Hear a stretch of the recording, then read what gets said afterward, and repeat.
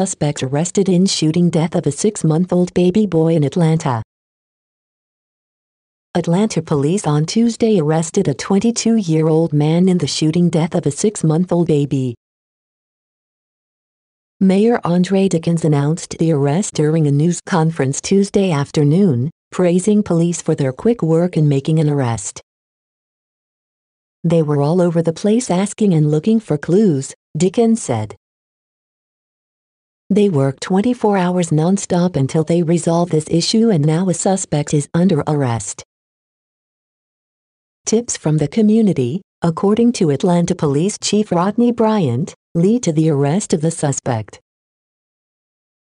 Grayson Matthew Fleming-Gray was in the back seat when his mother told police the occupants of 2 cars started firing gunshots. A bullet went through the trunk, striking the infant. He was pronounced dead at Grady Memorial Hospital.